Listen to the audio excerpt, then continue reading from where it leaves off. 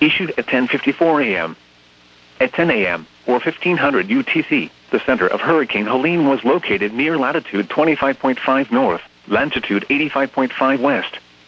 Helene is moving toward the north-northeast near 14 miles an hour, 22 kilometers/h. A significant increase in forward speed is expected during the next 24 hours. On the forecast track, Helene will make landfall in the Florida Big Bend region this evening. After landfall, Helene is expected to turn northwestward and slow down over the Tennessee Valley on Friday and Saturday. Maximum sustained winds have increased to near 105 miles an hour, 165 kilometers an hour with higher gusts. Additional strengthening is forecast, and Helene is expected to be a major hurricane when it reaches the Florida Big Bend coast this evening. Weakening is expected after landfall, but Helene's fast forward speed will allow strong, damaging winds, especially in gusts, to penetrate well inland across the southeastern United States, including over the higher terrain of the southern Appalachians. Helene is a very large hurricane. Hurricane force winds extend outward up to 60 miles 95 kilometers from the center, and tropical storm force winds extend outward up to 345 miles 555 kilometers.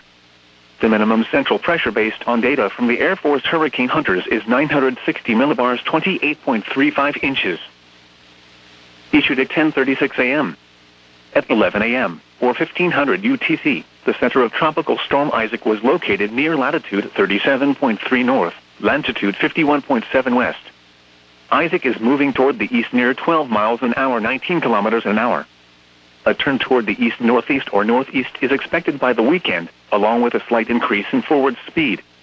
Maximum sustained winds are near 50 miles an hour, 85 kilometers an hour with higher gusts.